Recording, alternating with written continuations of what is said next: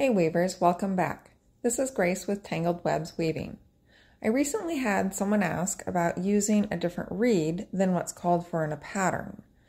Good quality reeds are very expensive, and if you have a wide loom like I do at 56 inches, a 15 dent reed will cost close to $300, and I may use it once or twice a year.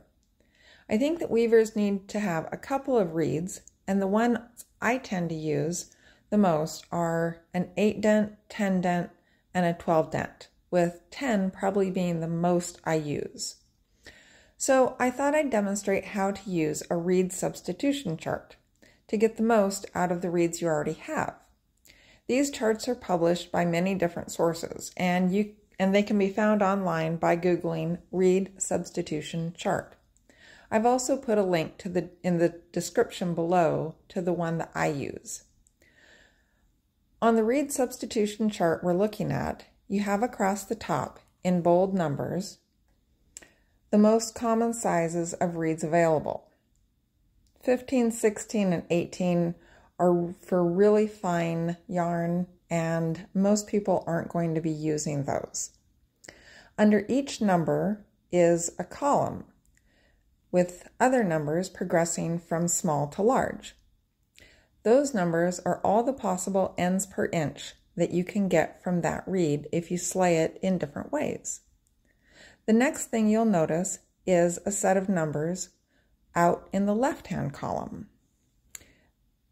This is the numbers that tell you how to slay the reed to get the ends per inch in the reed. Let's say you have a 10 dent reed and you want to weave at 15 ends per inch.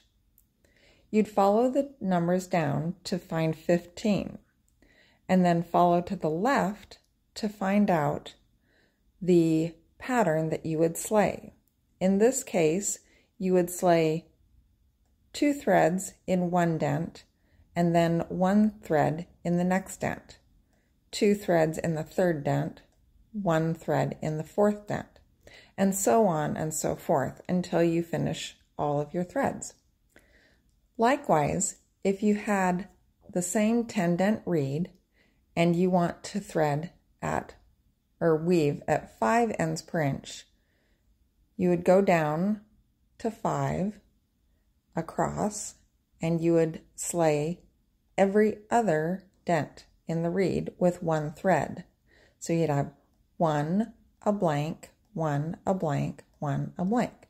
Those two examples are easy to figure out without a chart like this. But let's say you wanted to weave 7 ends per inch. That's a bit trickier. With the chart though, you can see that 10 dent reed slayed at 7 ends per inch. You would slay 1, 1, and then a blank. 1, 1, blank, 1, 1, blank. With this chart, you can see that with only 2 reeds, say an 8 and a 10, you can weave a wide range of sets with only a few ends per inch numbers skipped. So you have 3, 4, 5, 6, 7, 7.5, 8, 9 is skipped, 10, 11, 12, 12.5, 13, and so forth all the way down to 50 ends per inch. That's a lot of ends per inch, and that's very fine thread.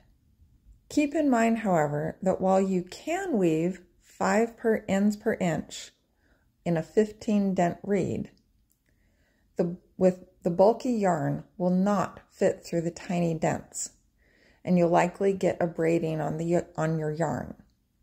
However, you could use a 10 dent reed to slay every other dent and get 5 ends per inch. And that's pretty safe. You can also see that with a 10 dent reed, you can slay 3 ends per dent and get 30 ends per inch. So that's pretty handy. I hope you found this helpful. If you have any questions, leave a comment below, and please like and subscribe to get notifications of future videos. Thanks and happy weaving!